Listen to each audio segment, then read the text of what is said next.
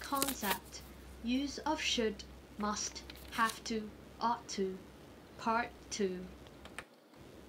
There are two types of modal verbs of obligation. We have those that primarily express a firm obligation or necessity, must and have to, and those that express a recommendation or moral obligation, should and ought to.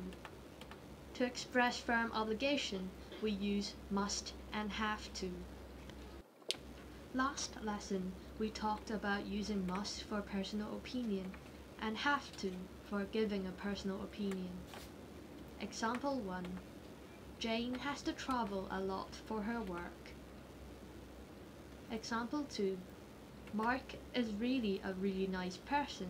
You must meet him, meaning that I recommend this. Task 1. Fill in the blanks with must or have to.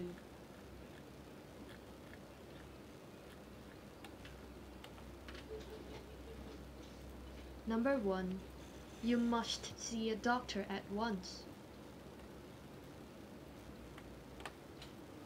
Number 2. I have to be at school tomorrow at 8 a.m. I have an exam. Number 3. You mustn't touch that plate. It's too hot. Number 4. I had to see a doctor because I felt very sick. Here we use the past tense. Number 5. I had to break the window. I lost my key.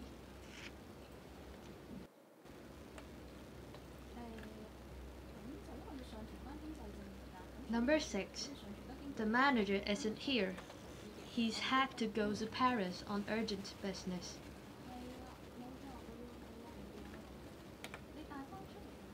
Number 7. Tomorrow the president will have to open parliament.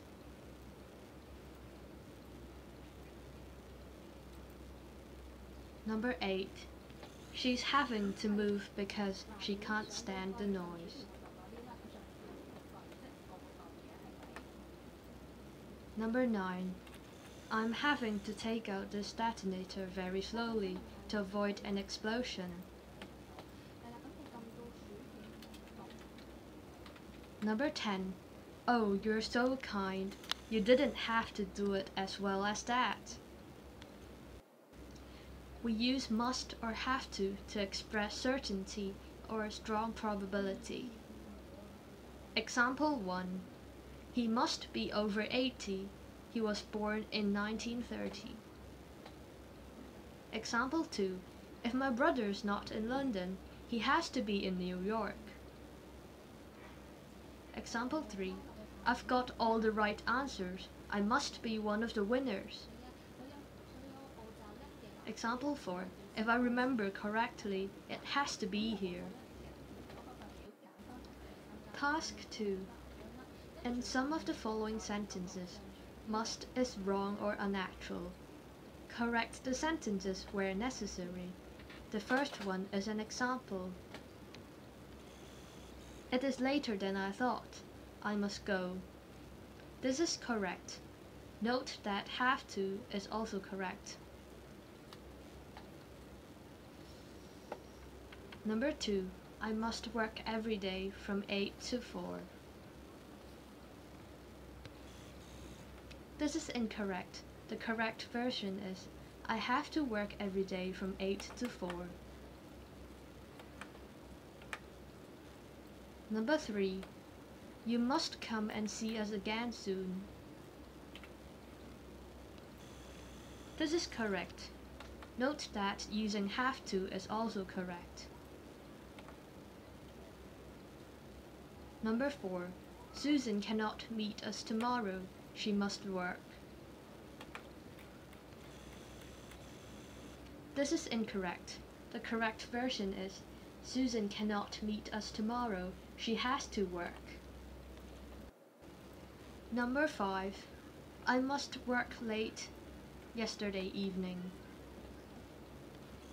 This is incorrect. The correct version is, I had to work late yesterday evening. Here we use the past tense. Number 6. I must get up early tomorrow. I have lots to do. This is correct. Note that using have to is also correct in this case. Number 7. Sam wears glasses. He must wear glasses since he was very young. This is incorrect. The correct version is, Sam wears glasses. He has had to wear glasses since he was very young. Here we use the present perfect tense with since he was very young. We use should and ought to in stating a recommendation or moral obligation. Example 1. You should stop smoking. This is equivalent to you ought to stop smoking. Example 2. It's raining hard. The children ought to come indoors. Example 3. I didn't know you were married. You ought to have told me. Example 4. If you'd wanted to succeed, you should have worked harder at school. Example 5. This pullover's got holes in it. I should get a new one. Or, this pullover's got holes in it. I ought to get a new one. Example 6. That's awful. You really oughtn't to have done that, you know. Task 3. The following article is about teenagers watching too much TV. Fill in the blanks using should, ought to, must, or have to. The negative form of each option may be used as well. Tips for watching TV healthily. TV provides us with entertainment and information. However, watching too much TV is becoming a problem in Hong Kong. Some students are addicted to watching television, especially dramas. Teenagers. Number 1. Follow the following advice. Teenagers. Number 2. Pay attention to the kinds of television programs they watch. Some of them, such as documentaries, can be educational. Some programs on some channels contain a lot of adult content. I strongly urge that parents. Number 3. Let their children watch these kinds of programs. Parents. Number 4. Also bear the responsibility to choose suitable programs for their children to watch. While you are watching television, you, number 5, eat too many unhealthy snacks like chips, sweets, and chocolates. You, number 6, also move your body regularly. Furthermore, if you watch television too much, you will become less sociable. Finally, you, number 7, sit very close to television. Otherwise, you will get short-sightedness easily. Answers for task 3. Number 1, should or ought to. Number 2, should or ought to. Number 3, must or have to. Number 4, should or ought to. Number 5, shouldn't or ought not. Number 6, should or ought to. Number 7, mustn't.